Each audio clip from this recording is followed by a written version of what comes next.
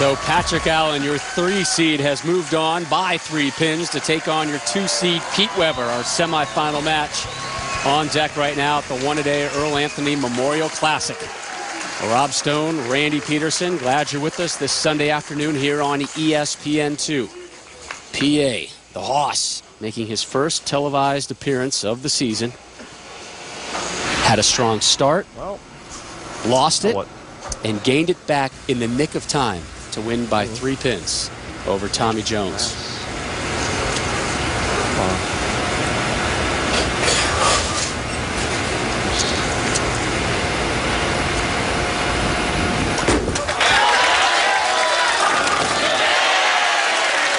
And a strike on that left lane.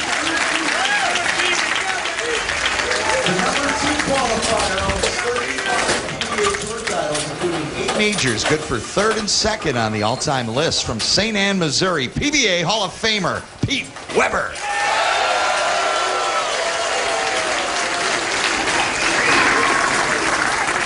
PD Dub does not look like he's 48. He does not act it either. He is pure theater.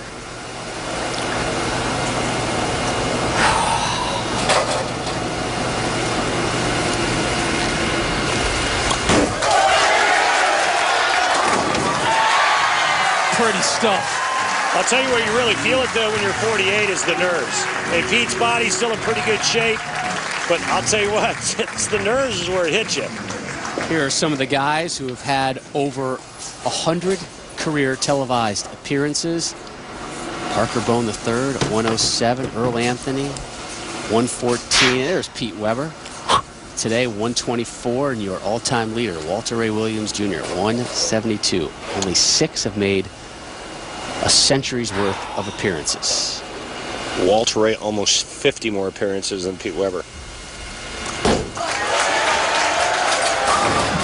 Back-to-back opening jacks for PD Dub. And nobody on this tour more fun to watch when they get it going than this man right here. And I want you to watch this little love tap right here on the 10. All right, get out of there. He gets a little, gives it a little, yeah. All right, but that's nothing. Wait till you see Pete throw 4 in a row. I think he's got a little message for you, Rob. It's one of the reasons I showed up with a smile on my face today. Here is PA in the second, trying to match Weber. High road. Allen voted the 44th greatest player in PBA history a couple seasons ago. We're going to scroll underneath right now the list of the other finishers, and Mika Koivu-Nuyemi, who won $250,000 last Saturday, missed the show by 1 pin this week. Jason Couch, the lefty from Claremont, Florida, had a great run, as well as Parker Bone III. Still haven't seen him or Ronnie Russell this season. Ditto for your 10th finisher, Ryan Schaefer. It's our first tournament this season where we had multiple left-handers on the telecast, and really the first tournament that stands out to me to where the lefties actually had a breakout week. The right move, it is, baby, yeah. Patrick Allen using the same ball on both lanes now. Right move, baby, you betcha. And I'll tell you, Rob, anytime you have a show with Pete Weber, yeah, it's great, but you know what? You sprinkle in a little Patrick Allen and some Tommy Jones. It's a nice mix. Nothing but strikes thus far in our semifinal match. PA has fascinating inner dialogues that he shares with us. Here is Weber stepping up in the third, down 10.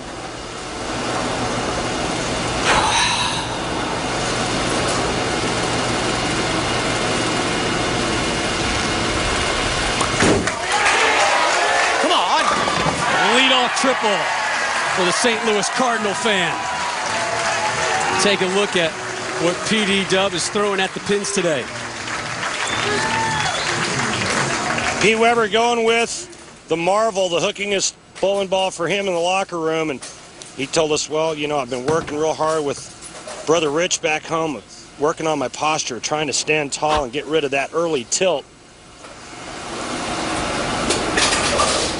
See, Pete Weber's worn a golf glove on that right hand forever. Protect those fingers. The full stretched fingertip grip of Pete Weber. Come on.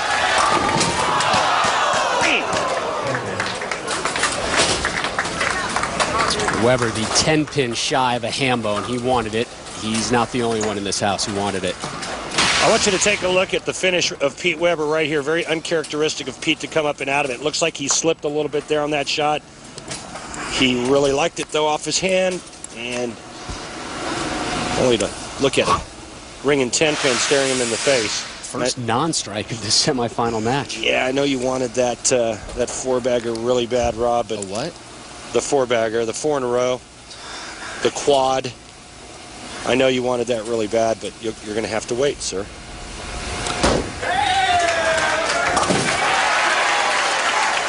Well, he said he had some struggles this week with spares, and it was because he drilled a new spare ball this week. I was worried about that one.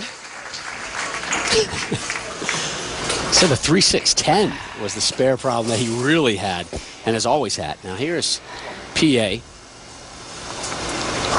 sitting on a triple, ready to drop a 4-bagger here in the semifinals. Waiting in the wings, your 1 seed, Ryan Simonelli.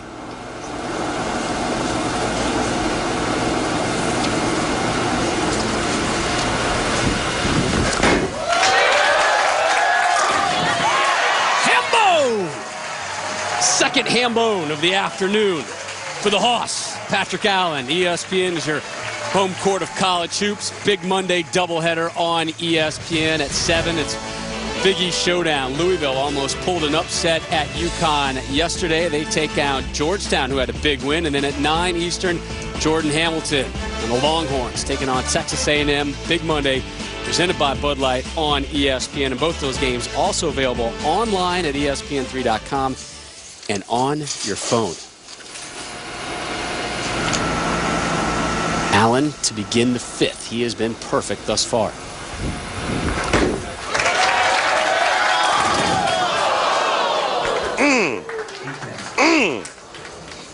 Solid 8-pin for Patrick Allen. The bowling ball goes right past that. It's known as a stone 8. As in, he got robbed by the stone 8. Now, somebody gave me a sign today here that said, can you please start saying Stone 8?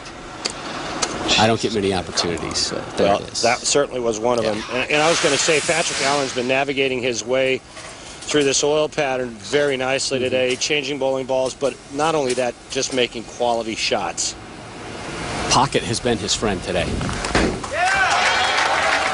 And Rob, you just don't see him throwing it all over the building. I mean, he's making great quality shots. Had a 226, dropping 6 strikes, including 4 in a row in his match 1 victory over Tommy Jones. Now he's taking on Pete Weber, who he's defeated twice in their previous TV encounters. Here's how PD Dub got here. This is his 4th top 20 finish of the season, and this is his best result of this campaign. He's been 17th twice up until now.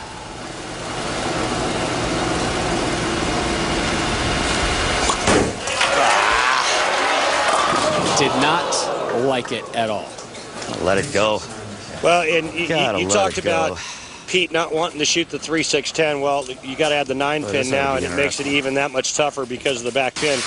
If Pete just looked hesitant on this shot, he grabbed it and never gave it room to the right. And right now in trouble, trying to avoid the open frame.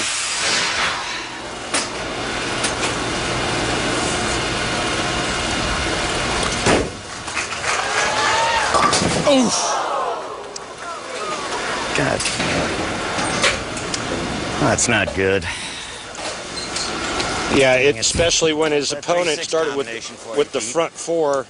Weber behind the 8 ball now. And that deficit just went.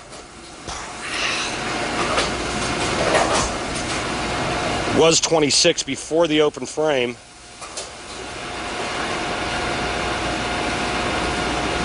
Excuse me. Needs a strike here in the 6th.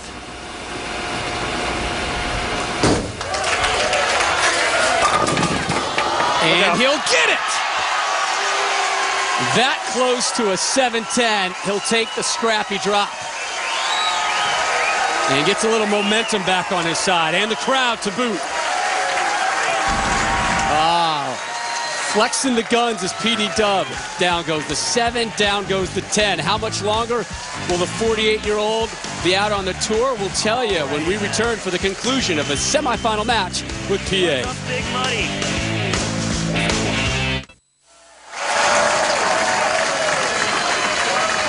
Welcome back, everyone, to Dublin, California. Randy Peterson, Rob Stone, the Earl Anthony Memorial Classic.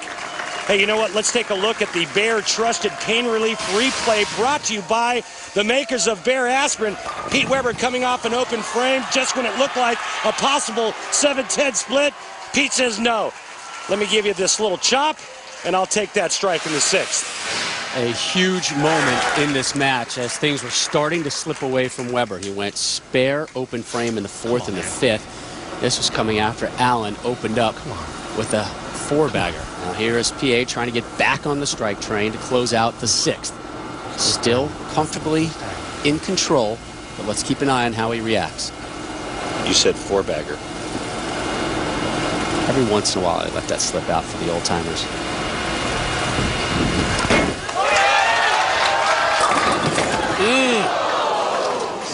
No messenger to take care of the 7. Little late pop on the back part of the lane on that shot there. That caused the ball to come in a little bit late, a little bit behind the head pin, and Patrick Allen leaves the corner. Come on. Come on. Come on. Come on, Slick.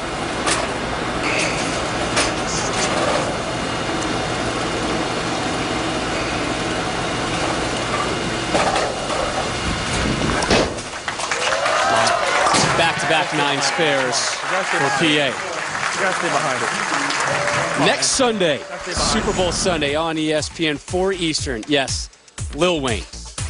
Yes, is going to be with us. Nelly, Reggie Bush, and Chris Paul. The Chris Paul PBA Celebrity Invitational. It was taped a couple weeks ago in New Orleans, and we had fun. Yes, we did.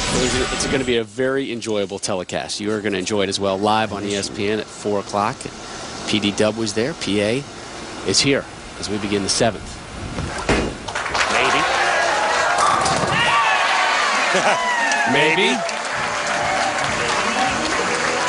One of my favorite lines in all of bowling. PA's maybe. It's just great television. It's great to watch. Not only Pete Weber, but that man right there.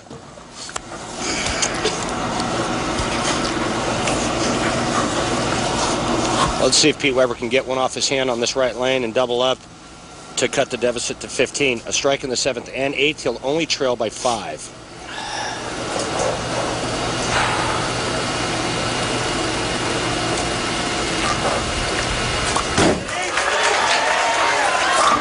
Back-to-back jacks. Well, he pried For the that one native off of beautifully. St. Anne, Missouri. He sure did. Now, Pete Weber, 3rd all-time with 35 career Lumber Liquidator PBA Tour titles. And, Randy, they have been spread out. The 80s, he took home 13. 11 in the 90s. 10 in the 2000s. Just 1. We're early. It's early. We're early in this decade. We asked Pete yesterday, how much longer are you going to bowl? He's going to be 49 in August. And he said, as long as there is an exempt tour and as long as I'm exempt, I'll be here. Which is good news for a lot of people. Hard to imagine this tour without Pete Weber. Hallelujah. Oh, got a hook. Got a hook. Hook. Dang it. I think I threw it that bad. Well, he puts a great touch on this just to get it back to the pocket, but because it drifts so far past that head pin, see how it comes in late behind it. He's going to leave a corner pin every time doing that, but got no love, no kick off the sidewall. Pete Weber now trailing by 16 with a spare here in the 8th frame. Patrick Allen in the driver's seat. And again, PA has not missed the pocket all afternoon. I thought that was a little better than that. So Allen steps up. He took care of Tommy Jones in match number 1, 226 to 223. Stay stagnant, man. Just like Tuesday. Just like Tuesday, man. Come on. Just like Tuesday.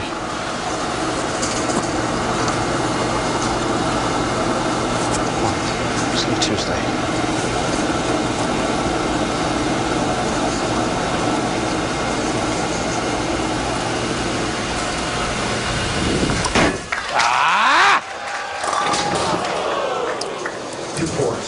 Well, it's the first time we've seen that from him today, Rob, where he throws a shot, doesn't like it. As soon as it leaves his hand, goes through the nose.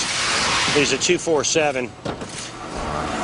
Little grab left of target, excuse me, right of target. He's got no chance of holding line. But again, working on a strike, it's very important. If he covers a spare here, he doesn't lose pin count. If he was on a spare, obviously, he would have lost 3.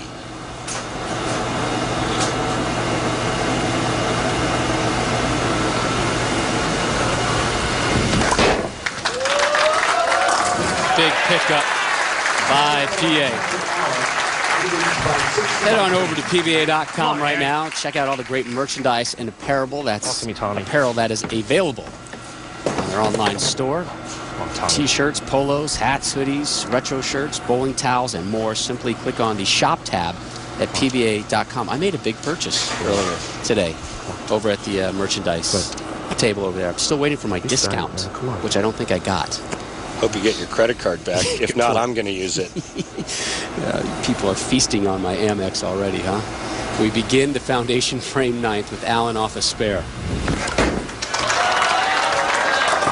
Wow. Trow is right. What has happened to Haas? 2-6-10, and it couldn't have happened at a worse time for Patrick Allen. Cuts right through the nose. A nice break would have been to trip that 2-pin out. Instead, he's faced himself with a dilemma. Does he try to convert, or does he try and just take out the 6 and the 10 and stay ahead in the count game? What would you do? Well, that would put him at 193. Shooter. He could strike out for 223. The best Weber can shoot, however, though, 232. I think at this point, he's got to try to convert it.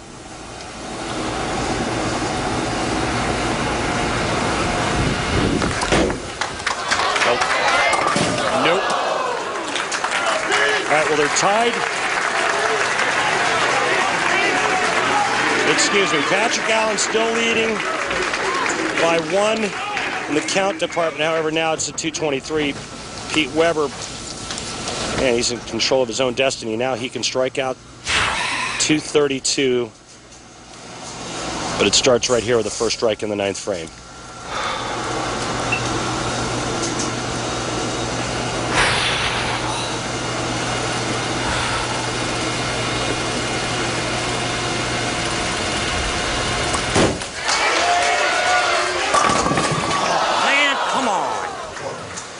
Boy, that just wasn't a good shot. I think it was probably because of the shot he threw in the left lane where he got it wide. He tried to go a little straighter and tighter with that, went through it with a little loft, and it was just too straight up the front part of the lane.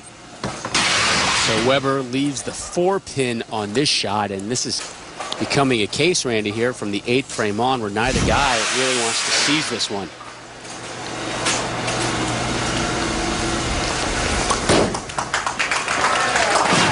Now the best Weber could shoot 221. Remember, Patrick Allen could still shoot a little bit better than that, Pete. He can still shoot 223. The last 2 shots that Patrick Allen has thrown have both gone through the nose. Pete Weber's last 2 shots, 10-pin, 4-pin.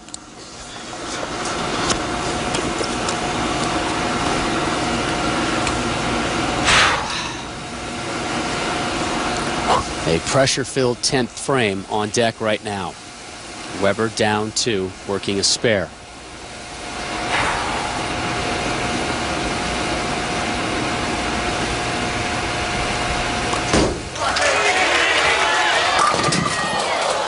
Right of target. Not the time for that. That's kind of close. Well, just a bad shot, and Pete will be the first one to tell you now. I knew I wanted to throw it right, but not quite that far. Exactly. Now he leaves himself the rail, the 1-2-4-7, and with a spare and a strike, he's only going to be able to shoot 207. That means that Patrick Allen, with any kind of mark and good count in the 10th frame, will bowl for the title. So Weber able to cover that one.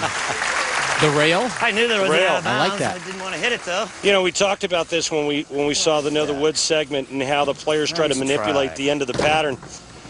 And for Weber, it was that axis rotation, that axis tilt that would get his ball to read when he missed a little bit to the right. That shot just way too far right. There's a good one. Don't throw it like that. And leaves the 7. Will that be it for Pete Weber today? He will sit down with a 206 and see what Patrick Allen can do. Patrick needs a mark and 4. And he's going to bowl for the title. Patrick Allen looking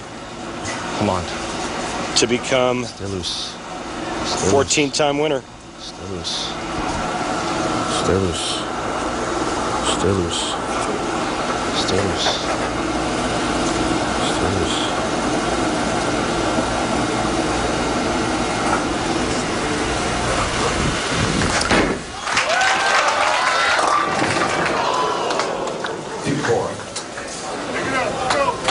Needs to pick this one up and then get 4 pins. And real easy to chop this spare, chop the 2 off the 4. Patrick Allen's a great spare shooter right now. Again, he needs to make this and then 4 on the shot afterward. You got to stay behind it, man. Last 3 shots went through the nose, stay behind it. And that's what happens when he gets around it. You got to stay behind it. Come on. Stay behind it. Come on, stay behind it.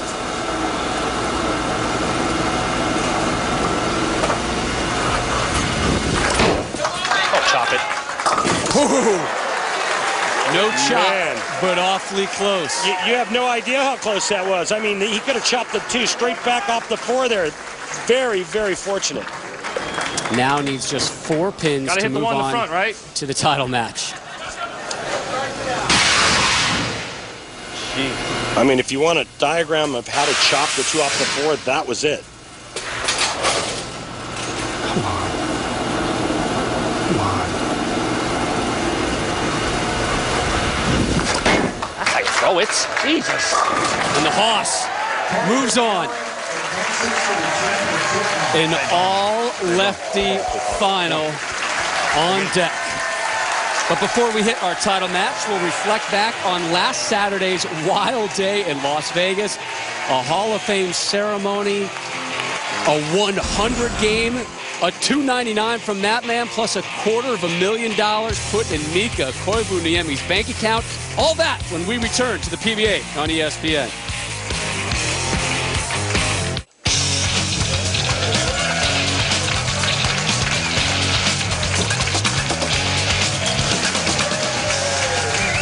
I'd like to give our thanks to that gentleman, Ted Hoffman, the proprietor here at Earl Anthony's Dublin Bowl, also a PBA Hall of Famer and just one of the great guys in the bowling community.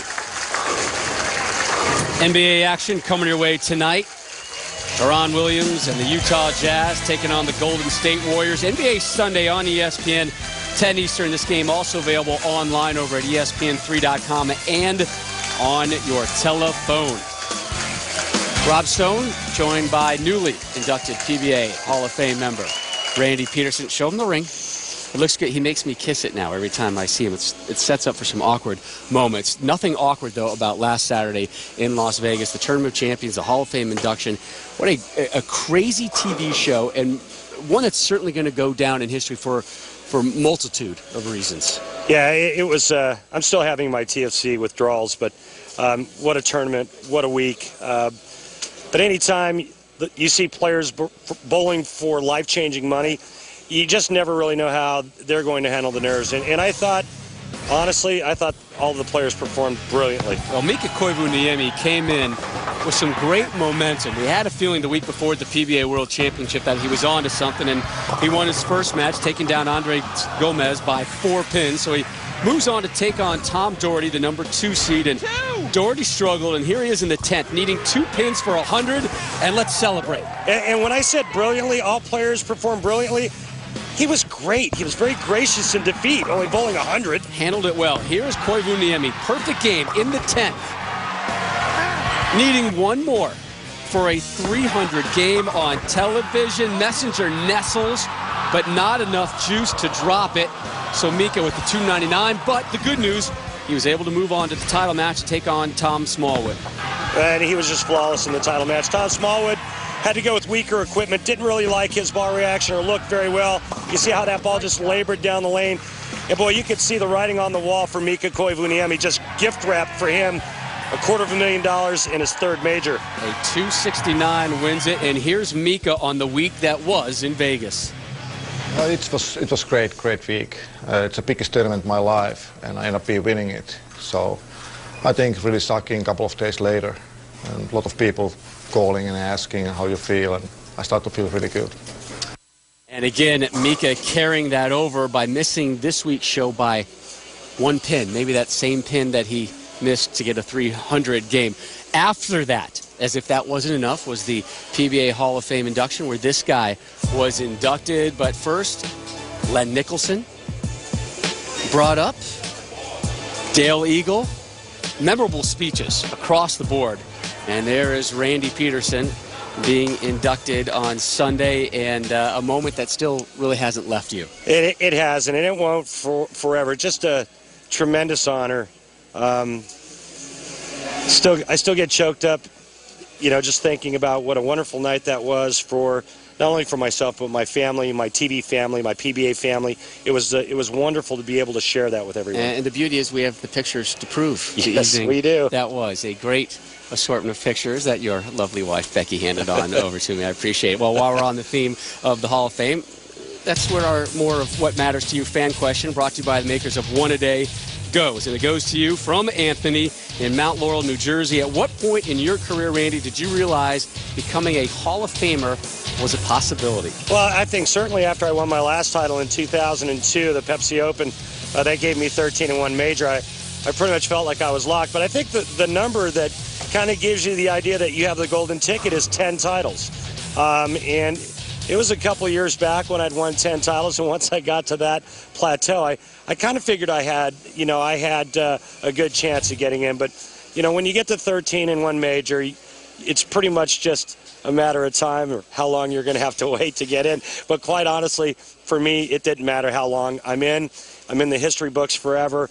And, again, it's just something that will always stay with me and my family, my friends, and just a tremendous honor. Congratulations, Thank my you. friend. I love saying Hall of Famer. It's fun. It's fun. Well, one Hall of Famer to be is up next, and another one maybe down the road. 24-year-old Ryan Simonelli has been a runner-up on the tour twice. Next up for the Buffalo native, a shot at his first tour title.